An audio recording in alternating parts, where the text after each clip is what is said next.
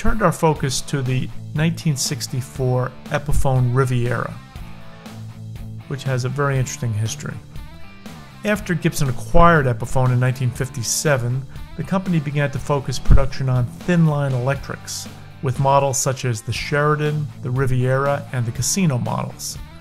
When the Beatles started using the Casino in the early 60s, Epiphone's production soared. Now this 1964 Sunburst Riviera is typical Epiphone.